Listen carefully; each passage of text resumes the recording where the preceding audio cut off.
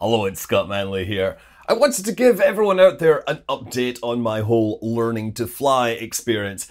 So yeah, the last few months I've been going maybe once or twice a week, usually only getting to fly once a week unfortunately, but I'm landing fine, doing all my ground maneuvers. Apparently, I'm told that my maneuvers are check ride level right now. Not sure about the landings just yet, but I do get quite some good ones. I've never stalled the aircraft unless the instructor has told me, so that seems pretty good. But this week was a big step because I had to perform my aviation written exam. And this is basically a multiple choice exam where they put you in a room and you have to answer 60 questions about regulations, aerodynamics, flying planes, not killing yourself. You're in a room, you have paper, pencil, you can bring in a calculator of your choice, but this can't be like a general purpose computer that everybody uses these days to use flight planning. So I decided to challenge myself a little and use this. This is a 1942 E-6B, right? And the dash is actually in a subtly different position. This is created for the US Army Air Forces just when World War II was just ramping up. And it is basically a mechanical slide rule device which you can use for flight planning to do basic math. And on the other side, there is a wind deflection system where you can calculate wind deviations. That's what I wanted to use, a 80-year-old analog computer for a 21st century aviation exam. So yeah, that's 1942. That is awesome. Beautiful. They started printing those up straight after, as they were getting ready for the war. Awesome. Okay, but I can use that? That'll be just fine. Yes, excellent.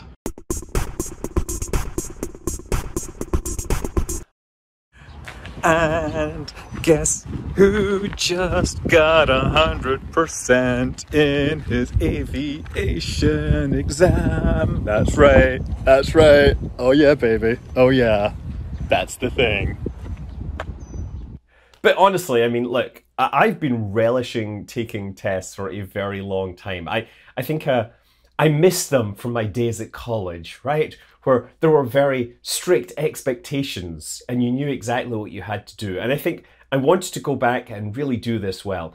The truth is that, while this device may be 80 years old, sure, the math that it has to do hasn't really changed. There's a few features in newer versions which you can still buy, and there are electronic versions.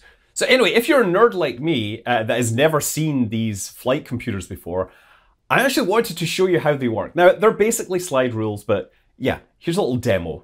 Okay, I kind of want to show you how these operate. So yeah, this is the new one. This is an E6-B flight computer, and this is the old one from 1942. It's an E-6B. You can see the order number here from 42, I guess is 1942. I gather that's when this was made. They have two sides. One is basically a slide rule conversion ring that lets you do like multiplication, division, and unit conversion. The flip side is a wind correction page, which lets you use these rotating discs to apply wind correction, and I'll show you how that works. So the modern one is objectively better in many, many ways. It has more conversions, more useful bits and pieces on it. It also has a whole bunch of notes on it, which can be very helpful if you, say, are in an exam and need to be able to read these things off. For example, you have this wind correction chart, which is basically sines and cosines and everything. Or, sorry, the wind component chart. You have all your flight plan information. You even have a nice little ruler down the edge that you can use if you do not have your handy little protractor. This one misses a lot of that stuff, but, it is way older than me, so it is kind of cool. But I'm going to use this one to show you how they basically operate. So yeah, main thing it does is multiplications. So a simple way to do it is to say, let's figure out how fast we're going. So we're going to say our airspeed is 80 knots, 80 kilometers per hour, 80 miles per hour. It doesn't matter. You point the 60 at the 80. And then you say, okay, I've been traveling for an hour 40. How far have I gone? Well, it says about 134 miles, kilometers, or whatever, right? It doesn't really matter. All it's doing is multiplication. if you put the 10, the 10 at the top, and you follow this around, you see that there's basically a factor of 10 in every rotation. So, you know, you have to do the factors of 10 on your own, which shouldn't be a problem, assuming that you are thinking in base 10, which most of you probably do, unless you're really, really into computers. You can do unit conversions simply, right? So on the outside, here's an easy one. You can convert nautical miles to statute miles. So you put the 10 there, and that means, say, 10 nautical miles is about 11.5 regular miles. You can do a Mach speed conversion to regular speed. So if the air, this is the air temperature here, say the air temperature is -10 Celsius, then your Mach 1 is 630 knots or thereabouts. You can also do unit conversion by matching the things on the outside to the things on the inside. If you want to, say, convert pounds of fuel into gallons, you line up US gallon with fuel pounds, and you'll see that 1 gallon is about 6 pounds of fuel. Isn't that magic? Yeah, it's basically, you know, logarithms, which is, of course, a Scottish invention. That's all very useful. You have atmosphere conversions using these windows here. A little temperature conversion scale across the bottom for Celsius to Fahrenheit. And I know that many of you are in Europe and countries that actually have a sane approach to measurement, and you're complaining about the use of these imperial, you know, American measurements. But I'll tell you that as a pilot, in a single meter weather report, I'm dealing with knots of speed, statute miles, nautical miles and statute miles. I'm dealing with feet of altitude. I'm dealing with pressure in inches of mercury and temperatures in Celsius, right? There's quite a lot of different units that you end up using. So anyway, the wind chart is the other interesting one on the site. So let's just say you are dealing with winds from the east that are about 20 knots. So what you do is you take the point, you move it to the middle there, and now I'm going to find your 20 knots up here, right? And do an X like that, right? So that's roughly where 20 knots is. Now, let's say I'm traveling to the northeast at 45 degrees. Now, what I want to do is take this point and now move it onto the speed that I'm traveling at, or what my airspeed indicator says. So say it tells me I'm traveling at 150 knots, right? So I put my speed on there, and it tells me that the wind is actually blowing me and slowing me down to about 135 knots. And if I want to stay on course, I should actually steer about 5 degrees to the right to actually compensate for the wind. It is a beautiful, elegant little tool, and you can use them very quickly once you get used to them. Really, like the only thing that has changed, the main thing that has changed with flying is obviously there's some improvements in technology in the aircraft in terms of glass cockpits and other sort of, you know, navigation devices. But the regulations, that's the main thing that's different. There's so many more regulations the FAA has imposed on people.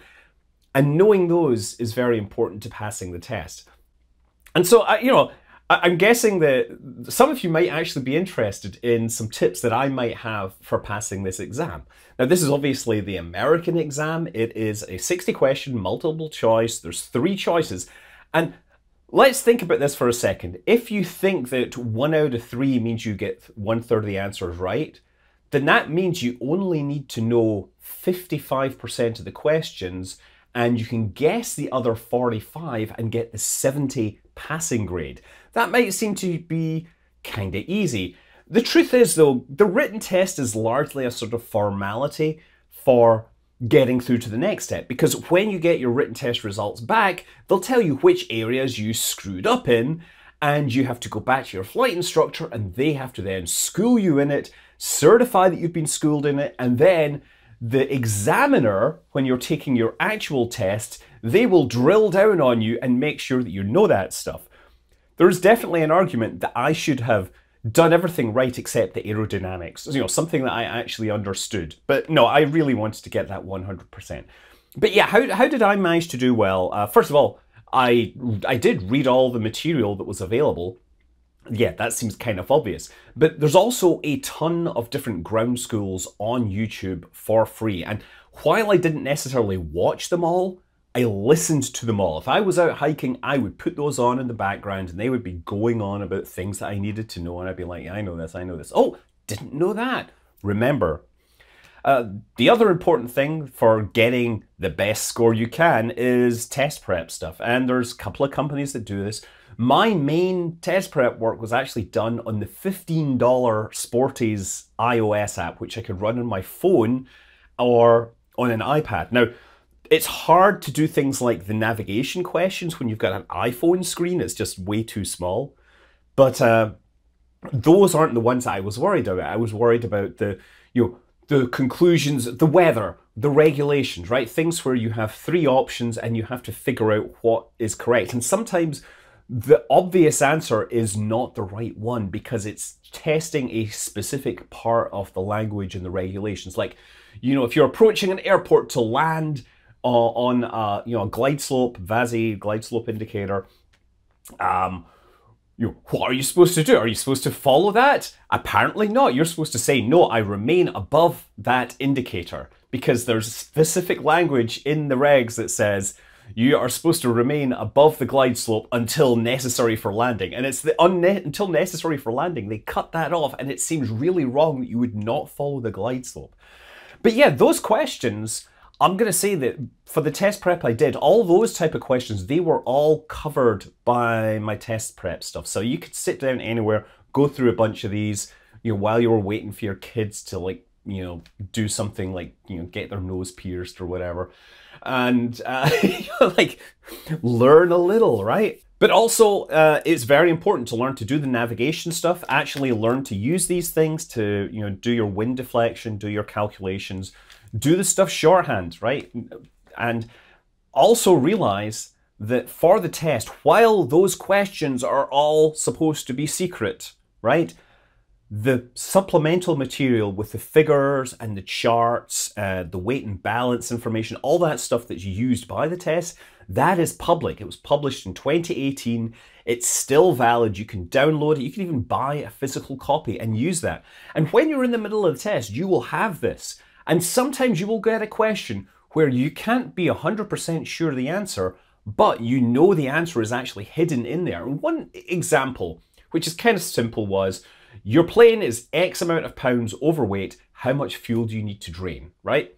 And you're supposed to know off the top of your head that there's 6 pounds of fuel in every gallon of fuel, right? And if you're not sure about that, though, you can look through to the charts for the weight and balance of the aircraft and see that they're counting 6 pounds of fuel, right? There was another question about whether specific things are in mean sea level or AGL or something else. And I was pretty sure it was sea level because that would make more sense. But I went through and I looked at all those and I confirmed that, oh yeah, at the higher altitude airports, these are higher up. Therefore, that suggests that they are sea level rather than AGL. So, use the resources available to you. It's not that difficult. And yeah, if you don't get 100%, it's not a big deal. Okay, so that's my update. Thanks for watching. I hope to have some more good news in the future. I'm Scott Manley. Fly safe.